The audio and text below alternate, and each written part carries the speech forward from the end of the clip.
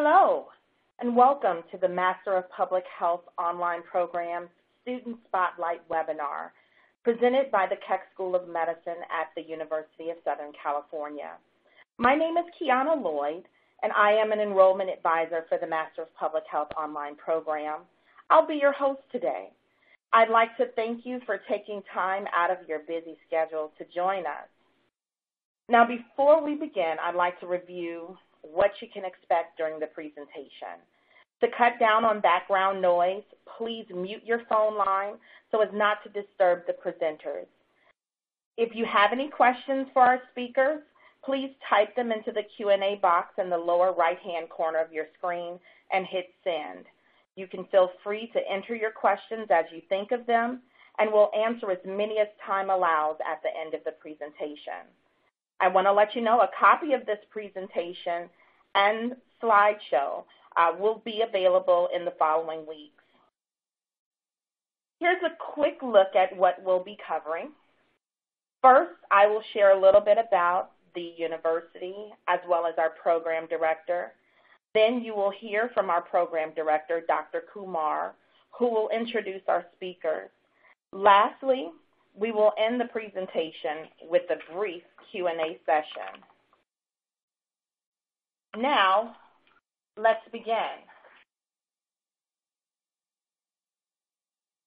The Keck School of Medicine was established in 1885. It is the oldest medical school in Southern California. Today, it is a place of dynamic activity and patient care, scientific discovery, medical and bioscience education, and community service. Together, we are poised to lead medicine and healthcare in the 21st century for the benefit of mankind. The Department of Preventive Medicine at the Keck School of Medicine is known as a leader in public health and population health sciences. It's organized into 6 divisions: disease prevention and global health, bioinformatics, biostatistics, cancer epidemiology and genetics, environmental health, and behavioral research. The Department of Preventive Medicine is also ranked number 2 among the nation's preventive medicine departments receiving NIH funding. Now, our program director, Dr. Shubha Kumar, she's known for her expertise in impact evaluation, particularly social return on investment analysis. She has lectured and consulted nationally and internationally. She holds a bachelor in biology, an MPH, and a PhD in healthcare management and policy from the University of California, Los Angeles. Dr. Kumar has led design and oversight of programs in healthcare, disaster relief, education, and launched an international humanitarian NGO for which she served as COO. Her recent projects include capacity building of healthcare NGOs and development, strengthening of emergency medical systems in sub-Saharan Africa. Dr. Kumar, I want to thank you for joining us today, and I am going to turn this over to you. Thank you, Kiana. Hi, everybody. Thank you for joining us today. We're very excited to share with you one of the unique aspects of our online MPH program here at USC, which is the ability to travel on faculty-led trips, as well as other international experiences you would have as a student here. We're going to be hearing directly from 3 of our fantastic students who have done work in different parts of the world, including Africa, Central America, and Southeast Asia. So with no further ado, I'd like to turn it over to Ashley Milhouse. Ashley, if you could please share with us a little bit about your work and experience. Great. Thank you, Dr. Kumar. Hi, everyone. My name is Ashley Milhouse. I'm a current MPH student with a concentration in global health leadership, graduating this May 2018. And I'm excited today to discuss with you the USC Institute of Global Health trip, one of their offered trips, which I attended this past summer in Uganda. So this trip was 2 weeks to Uganda in the North region in the city of Oyam. And essentially we were teaching a variety of public health sessions to classes of primary and secondary school students. So in order to really achieve this, we had numerous partners, including the Makerere University public health students, which were our co-facilitators. It was really great to meet other MPH students around the world and collaborate with them. Involved in this trip included designing class curriculum as well as worksheet materials ahead of time, as well as engaging in cultural and tourist excursions and visiting local health clinics and leaders, which I'll get into later. So to give you a little bit of background of where we visited, in Oyem, Uganda, it is a city comprised of fairly rural villages of multifamily units. The city or area is widely known because of militarist leader Joseph Kony. He recruited child soldiers and engaged in decades-long civil warfare, destroying these communities, which was actually spotlighted by the work of nonprofit Invisible Children. So in this area, the primary language was Longo, and Luganda was spoken in the capital city of Kampala, where we also traveled and also flew into.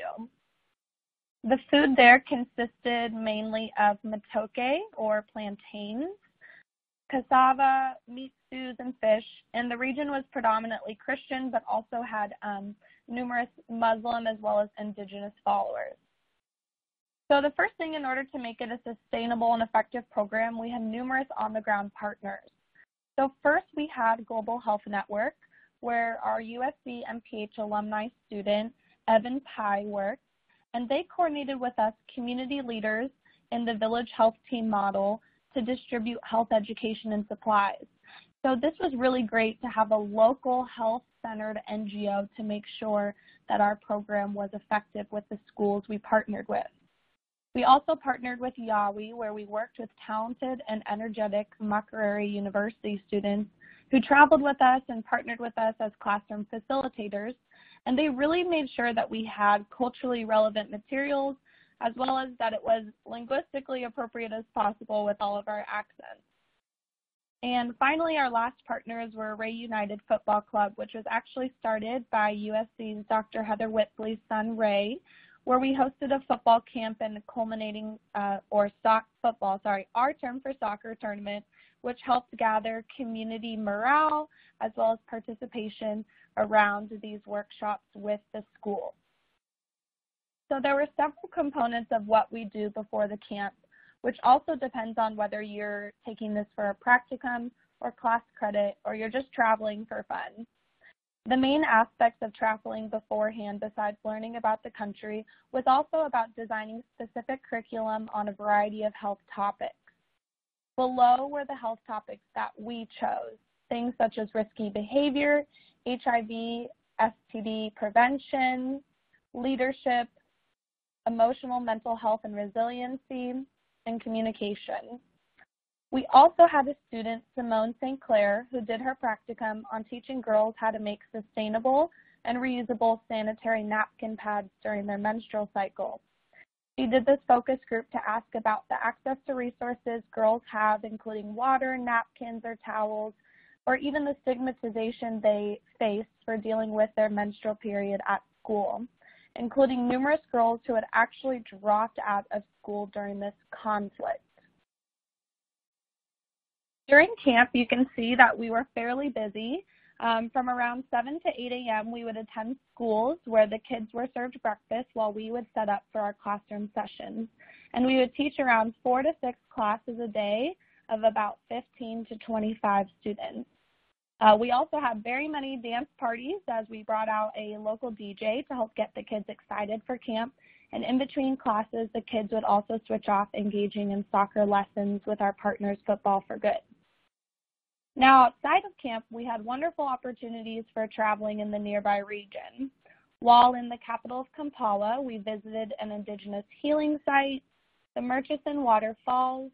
We were able to do a safari tour and stay at a safari lodge one night. And we even did a homestay with those village health team leaders and their family units to have a traditional meal and experience life in the mud huts of Oyam. We also visited numerous health leaders and sites, which was really great, particularly in my interest of health systems, to see how other countries work. We were fortunate to meet with several leaders within the Ministry of Health, the Infectious Disease Institute, and Makerere University's School of Public Health. We also visited various health centers throughout Uganda, which were from tiers 2 to 4, which in their country essentially range from a small school-adjoined clinic to labor delivery hospitals and full surgical centers. We were able to see here their current resource gaps and needs, as well as talk with the staff about challenges that they're facing in the healthcare world. And then we were able to, this experience, what it really did was help us as MPH students, particularly those interested in global health. It really gave us a firsthand experience and was a unique opportunity to learn from other diverse cultures. You know, you were really able to apply critical thinking skills when trying to design culturally appropriate curriculum. And of course, you know, that really involved modifying on the ground when we were delivering it to the students to see, you know, what was effectively working and what they truly understood and might adapt better to better health education as well as behavior change. And it also is really valuable because as an MPH student, it provides the opportunity to see up close the challenges of different healthcare systems and their capacity building efforts. It's also a great experience that you can highlight in your future job resumes or interviews about your experiences abroad. So some words of advice I'd include are really that you have to work hard to prepare in advance and also prepare to be very flexible. So if you've traveled to another country, you always know that there are numerous cultural differences at play. So be flexible with your plans and really allow yourself to learn from others. Also very important is that food, game, activities, music can actually be really important, especially when working with the youth, to get them to feel comfortable and very excited for a day of learning, and can sometimes help some of those awkward language barriers to really help make sure that you're all on the same page and excited together to learn about health.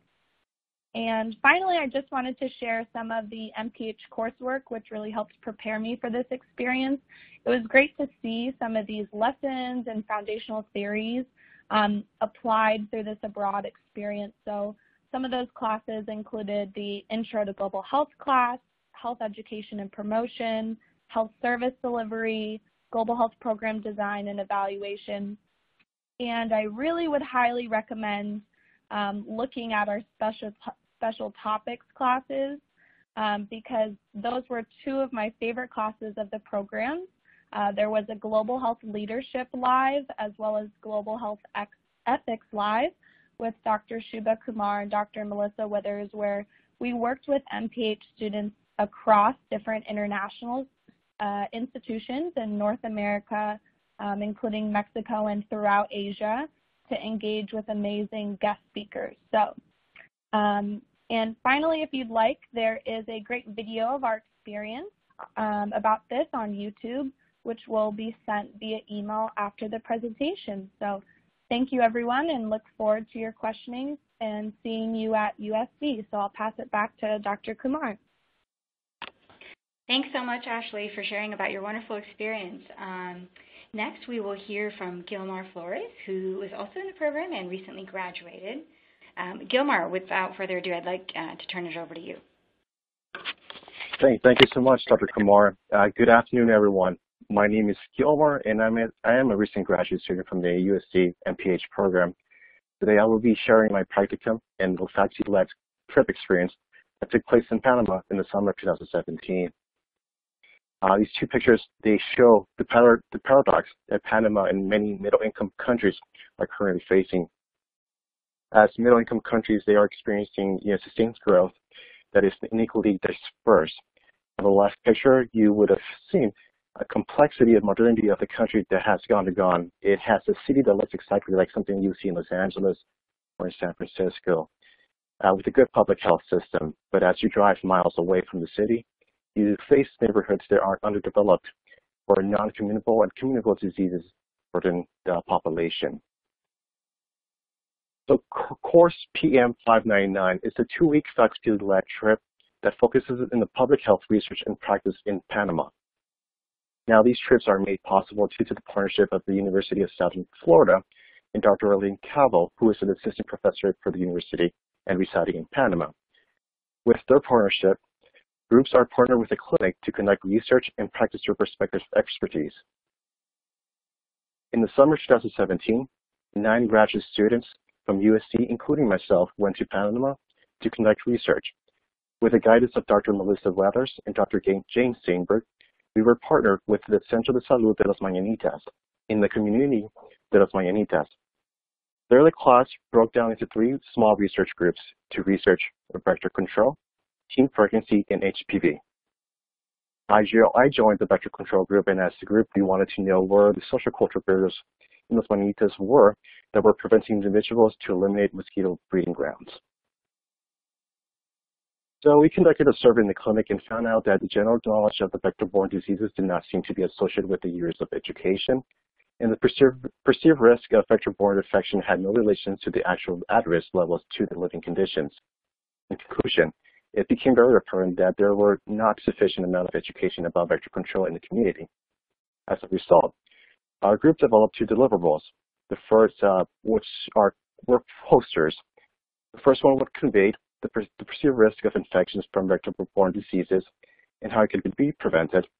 The second one conveyed that there is a fine if government officials found any source of mosquito breeding grounds in their homes or businesses' properties. The other slide here, it just showed some pictures of our field trips. On one of the pictures, you can see the field trip to the supermarket where they show us the precautionary measures they would take to ensure that the food were handled according to the government standards.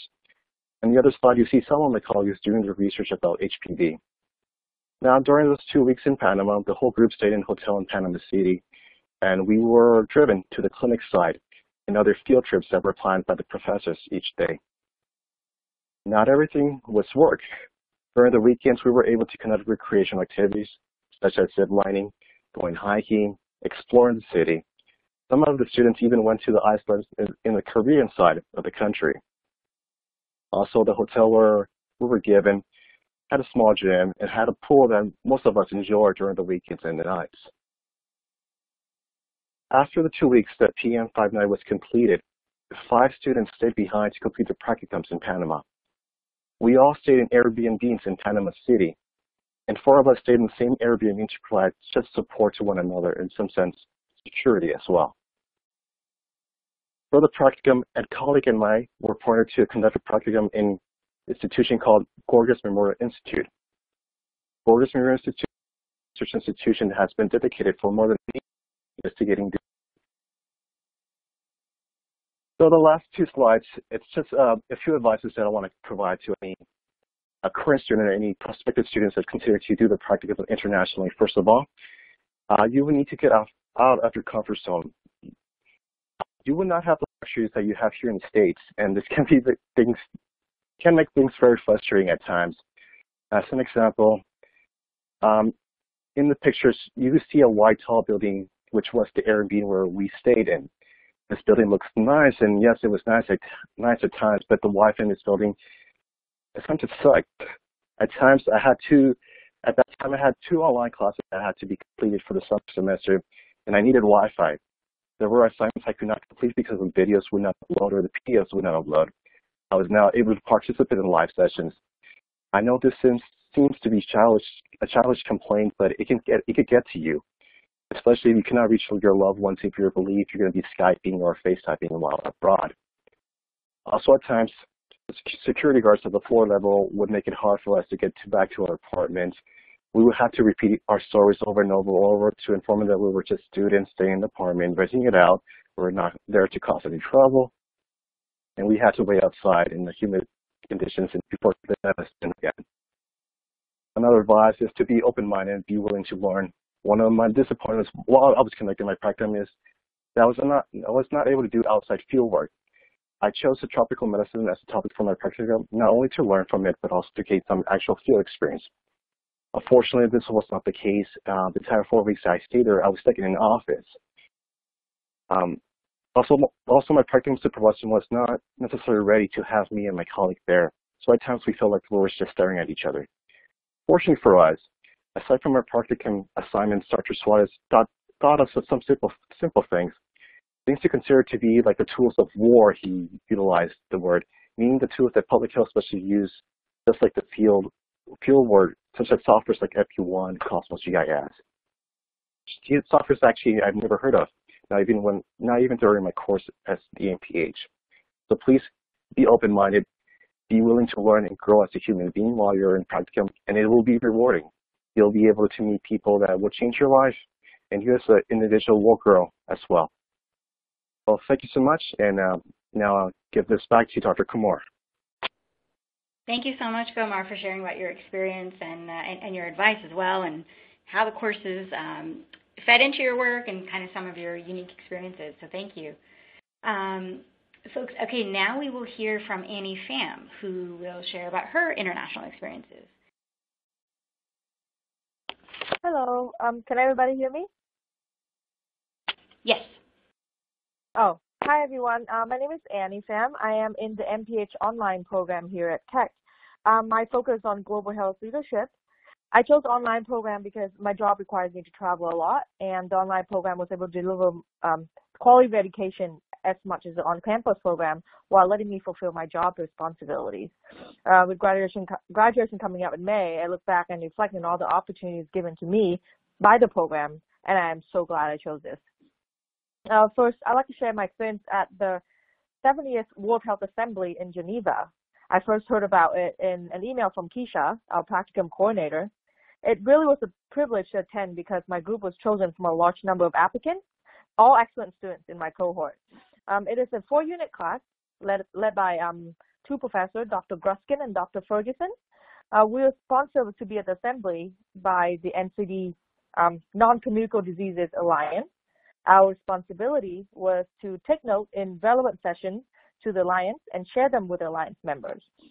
At the same time, we were to pick a public health interest of our own and attend relevant sessions about this topic.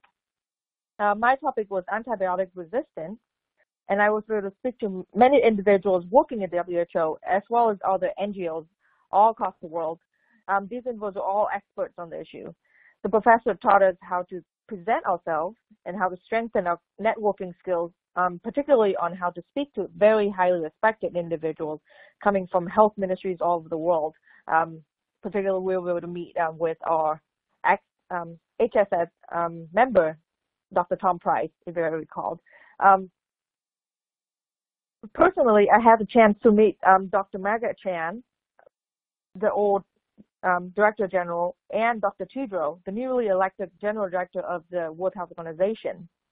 Dr. Margaret Chan is my personal hero for years now, and out of everything I learned at the assembly, her farewell message quoting, "Behind every number is the person who defines our common humanity and deserves our compassion, especially when suffering or premature death can be prevented." This quote of her continues to serve as a reminder to why I'm doing what I'm doing.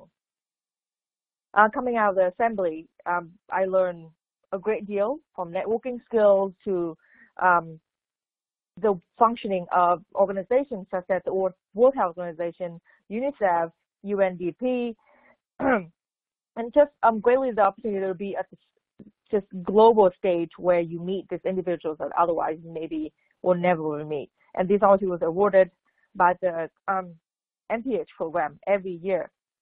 You just have to work hard, keep your grades up, and apply. You have a real good chance to go to Geneva next year. Second, I would like to share with you my experience with Operation Smile, where I completed my practicum. I was awarded a research fellowship with Operation Smile from the Institute of Global Health here at USC.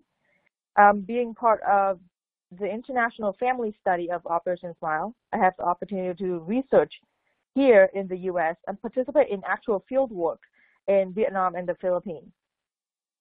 Using what I learned in my epidemiology and biostatistics classes, I was able to help develop and modify a survey that is administered to patients coming to receive cleft lip and cleft palate surgery during all of Operation Smile missions in these countries.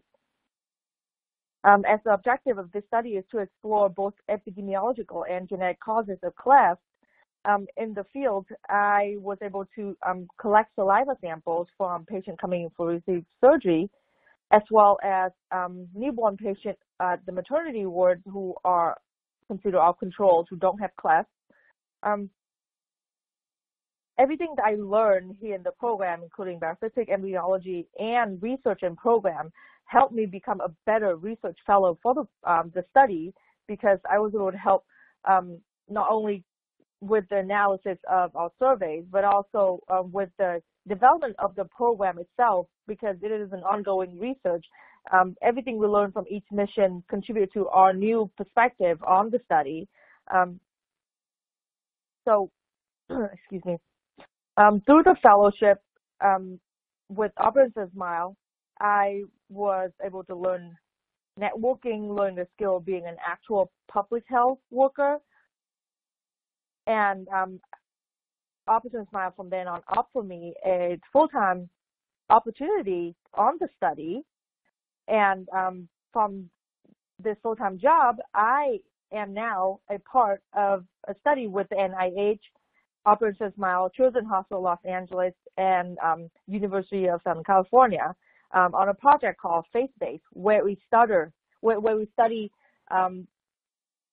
further in the facial development process, both genetically and epidemiologically, using 3D picture technology. And the purpose of the study is to create an AI software where we can do what is called a syndrome recognition beyond what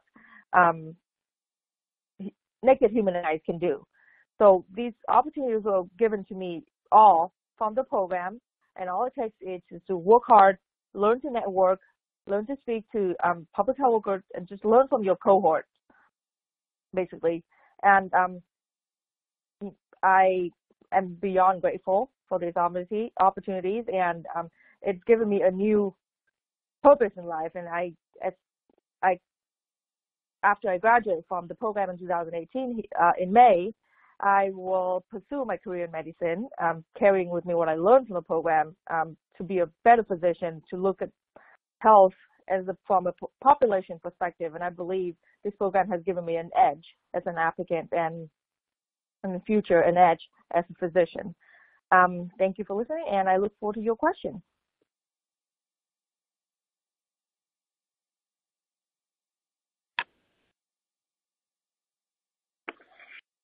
Thank you so much for sharing. We will now try to answer your questions. To submit a question, please type into the Q&A box. If we don't get to your question today, your enrollment advisor will follow up with you directly. Our first question is, when do the trips usually take place? Are they throughout the year, or? So I can Dr. answer Kumar, that would you like question. to answer that question? Sure. So faculty-led trips typically happen around the summertime. The trip to Panama and now Costa Rica, which is actually going to happen this year, as well as Geneva, happen in late May, early June. And then to Uganda, our faculty leads a trip typically in August. So most of the time they are in the summertime. We are working on additional options, however, that would be at different points in the year. And they typically last between 1 to 2 weeks. So you would spend 2 weeks in country during the faculty-led portion, and if you choose to do your practicum in country, you would be expected to spend another 4 to 6 weeks in country, actually working at an agency in country where you're working on a specific project to do your practicum work. And I'm just going to ask our tech folks in the meantime, while we are doing the Q&A, if you could go back through some of the slides and the pictures that we missed during Ashley and Gilmar's presentation, that would be great to kind of just shuffle through those so folks can get a visual as we continue with the Q&A. Great. All right, thank you so much, Dr. Kumar. Our next question is, are there scholarships available for this program? I can actually answer that for you. As the graduate admissions advisor here, we talk to our students about different opportunities that are available. There are scholarship opportunities, not necessarily specifically to the program. However, you can, reach out to the financial aid office who can talk a little bit about some opportunities, as well as talk to your enrollment advisor about opportunities that are available through associated groups within the university. Our next question is, how many people tend to go on the faculty-led trips? Dr. Kumar, would you like to answer that? Yes. Typically, it's a group between about 10 to 20 students. Okay. And it's a Wonderful. combination of our on-campus, sorry, Kiana, it's a combination of our online and our on-campus MPH students. Okay. Thank you, Dr. Kumar. Our next question actually is how can I join MPH program? So as far as the admissions process here with the University of Southern California, of course, the first step is filling out your online application. We have enrollment advisors here to assist you through the application process. We can definitely reach out to you, the student that asked this particular question. But definitely filling out an online application, the requirements for the program is to provide official copies of all of the transcripts from each college and university that you attended. You need an updated copy of your resume or CV. It's required to have a statement of purpose, which is 2 to 3 pages, speaking to, why you're looking to earn this degree, what it will do for your career, and how you plan to contribute positively into the field. One of our other requirements is the GRE, graduate level entrance exam. We require a combined score of 298, which is 154 in the verbal reasoning segment and 144 in the quantitative reasoning segment. Lastly, we require 3 letters of recommendation.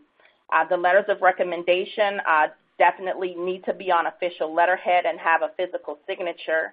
If you've graduated within the last 5 years, an academic letter of recommendation is required.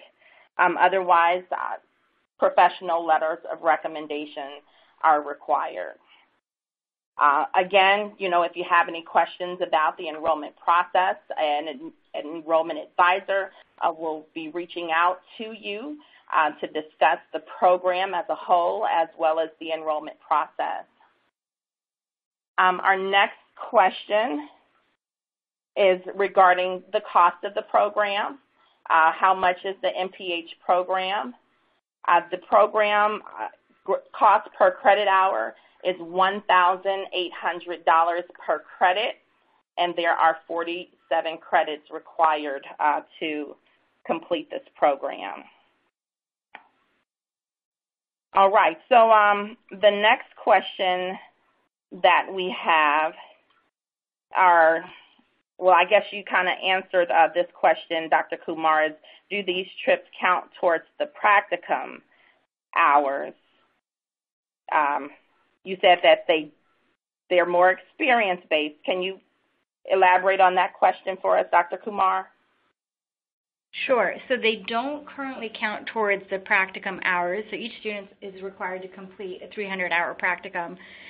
This would be kind of a first kind of foot in the country and getting a lay of the land.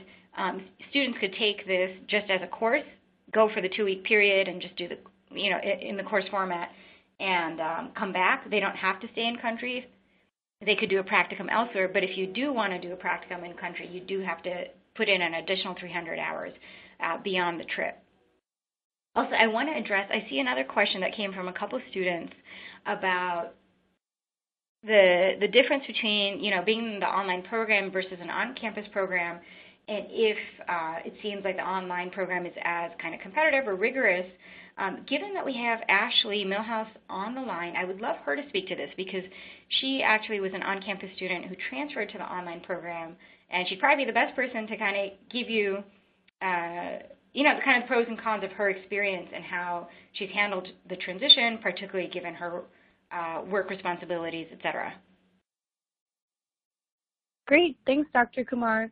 As Dr. Kumar mentioned, I have done both experiences.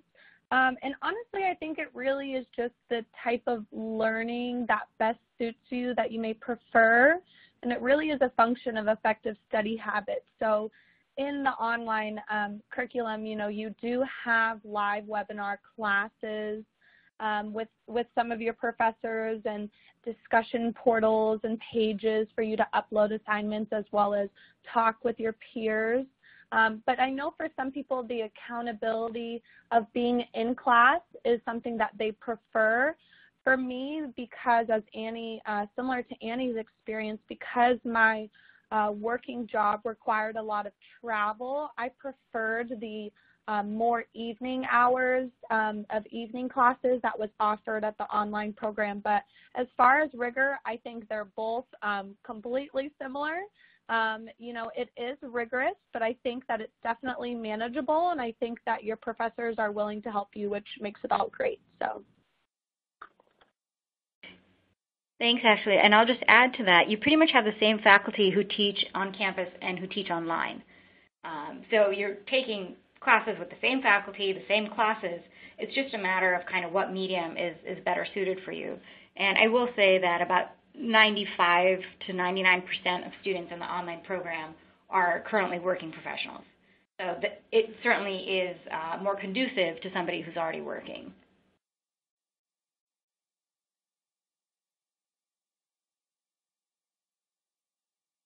Okay, we have another question. I'm going to field this one. It's related to the same. What is the hardest part of doing your master's online versus taking it at the university? Well, I guess Ashley kind of spoke to this in terms of the accountability for being in the classroom. Some students find it easier to be accountable, get their deliverables done. If they're in a classroom, they're facing a professor versus, being able to be online, and then, you don't have to be as accountable, but certainly your grades will suffer. So I think it's really about self-discipline as an online student. It allows you great flexibility, but it also requires a lot of self-discipline. Other than that, we have the same entry requirements, the same curriculum requirements, same courses, same rigor.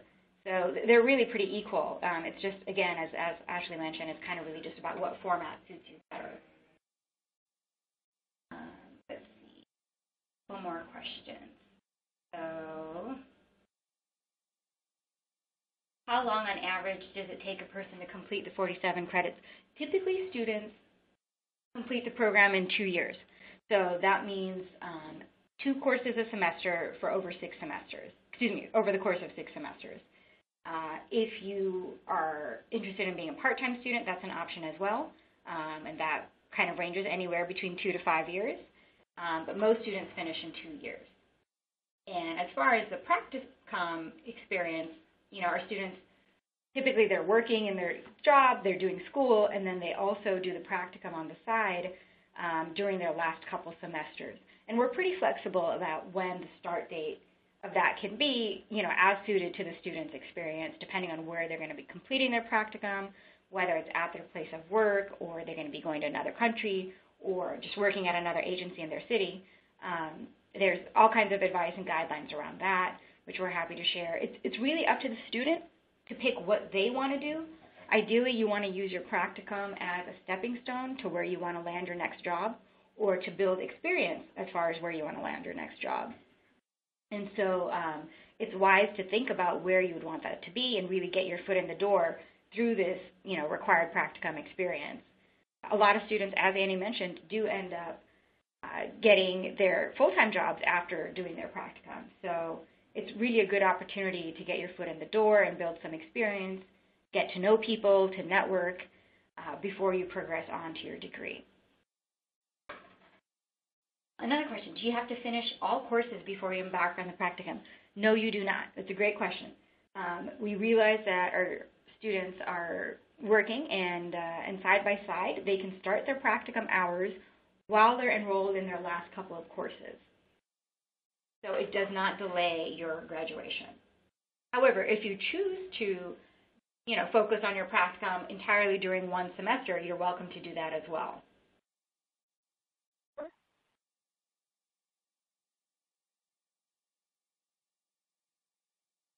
Other questions?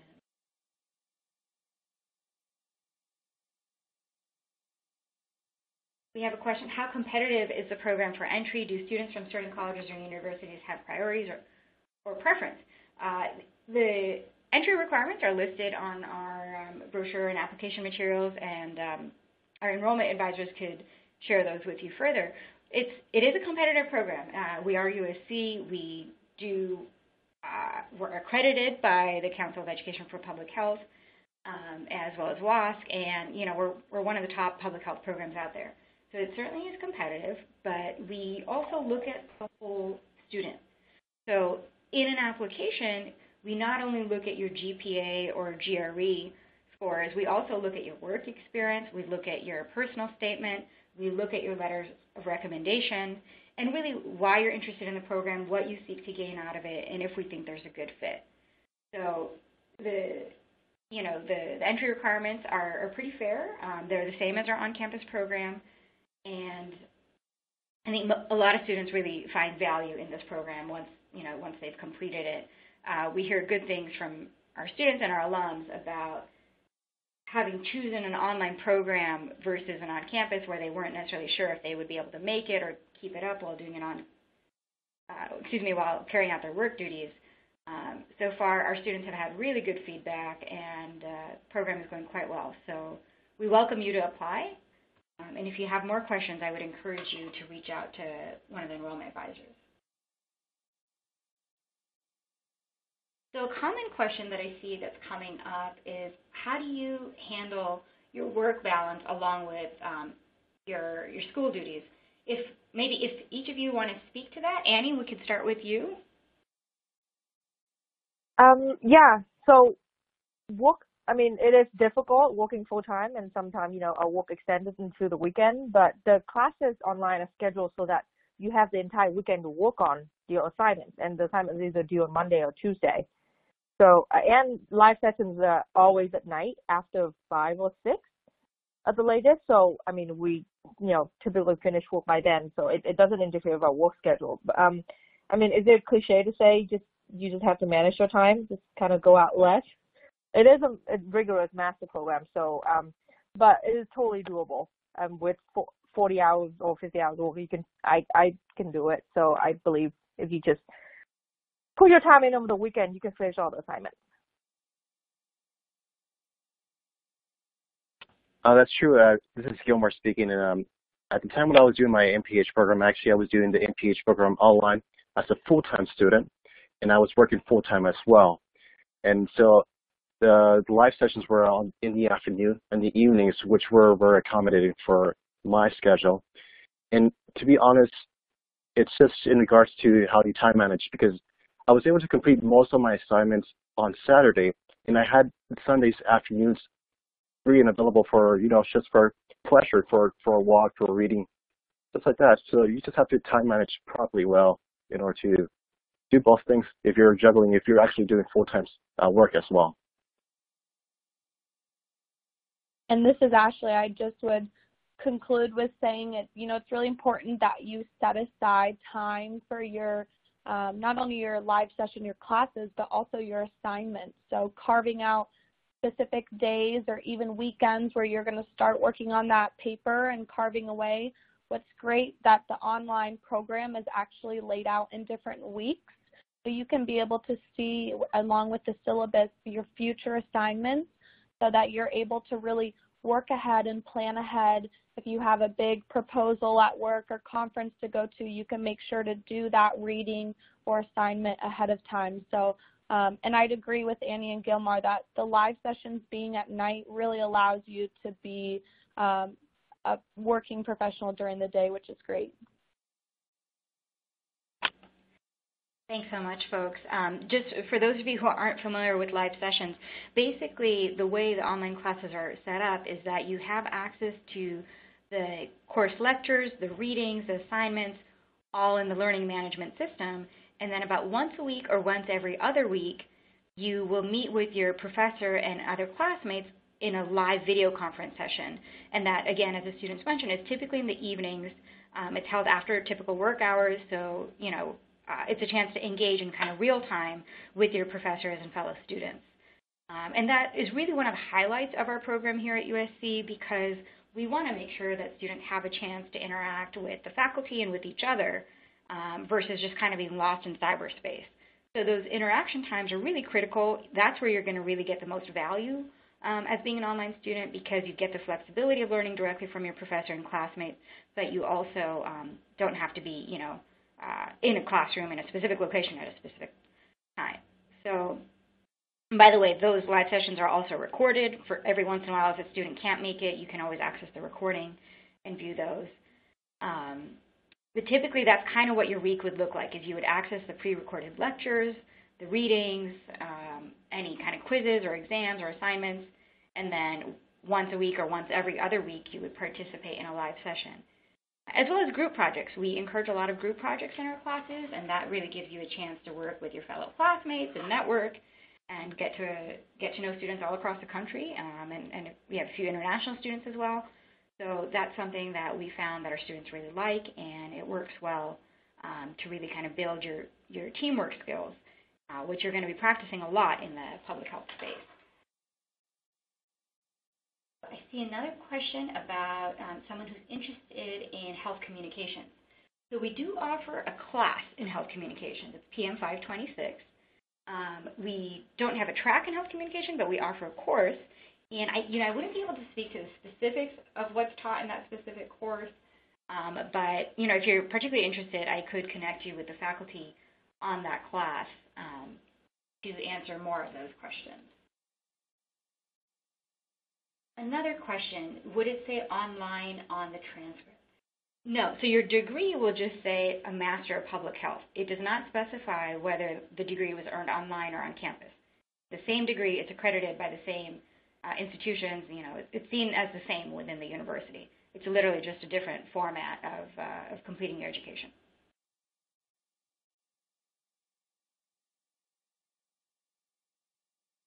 We got a question from Brenda. So I know that USC offers an MPH MSSE dual degree. Can this be done with the online MPH?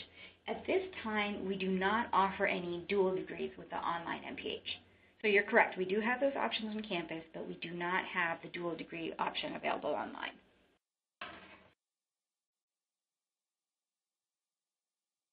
Another question is it mandatory to go on these trips if you're not necessarily interested in global health? It is not mandatory. Even if you are a global health student, it's not mandatory. These are really meant to be an option for students who are interested, whether you're a global health student, you're a health education student, you're a biostatistics epi student, etc. These trips are open to students from any track, and it's really out of interest. I highly encourage it if it's something that you can manage to do, if you can get away for 2 weeks. Students have really enjoyed them and gotten a lot of value out of them. I mean, when else do you get a chance to go to the World Health Assembly in Geneva and kind of witness all the key decisions being made in global health? It's a pretty fantastic opportunity, as well as, going to Panama or going to Uganda and working with communities directly. It's a nice way to get some experience on the ground, particularly if you don't already have any, to learn what it would be like working in different communities and kind of witnessing how global health plays out in the workspace. Another question from Mila, are the live sessions mandatory? Asking because I travel outside of the country 24 to 30 weeks of the year, so I missed a few. In some classes they're mandatory, in others they're not. However, if you know you're really not in a position to attend most live sessions, honestly this is not a strong choice for you, because the live sessions are where you're going to get the most value and really be able to ask your professors questions, debate hot topics, etc. So if you're going to join the program, it's in your best interest to be available for the live sessions. If you miss, a few here or there, that's not a big deal. It happens all the time. But if you really know that it's just not going to work for your schedule, I wouldn't advise it at this time. And if there's particular semesters where you're going to be overseas quite a bit, or let's say for our students who are in the military, if they know that they won't have access to the internet in a way that they need, You are allowed to take a leave of absence for a particular semester, and that is always an option.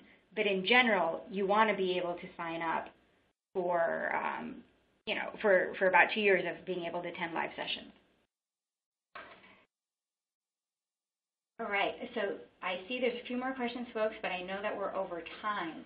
So I would like to thank everybody for joining. And for the folks who still have questions, please do reach out to your enrollment advisors. Erin, if you could please pull up the contact information slide for folks who have any questions. If you could please reach out, and I'm sure they'll be happy to answer your questions further.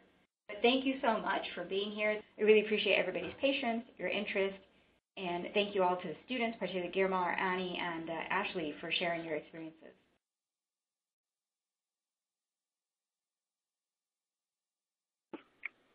And thank you again, Dr. Kumar, for your assistance in this webinar. Again, thank you very much to our students, Ashley, Annie, and Gilmore, for sharing your experiences, and to everyone who participated today. As Dr. Kumar stated, if you have any additional questions, or if you think it's time to apply, please reach out to either myself or one of our other advisors. Again, our contact information is on the screen. I do want to let you know a copy of this recording along with the slide presentation will be available soon. The enrollment advisors will get that sent out to you. This concludes today's webinar. Thank you again for participating, and have a wonderful rest of the day.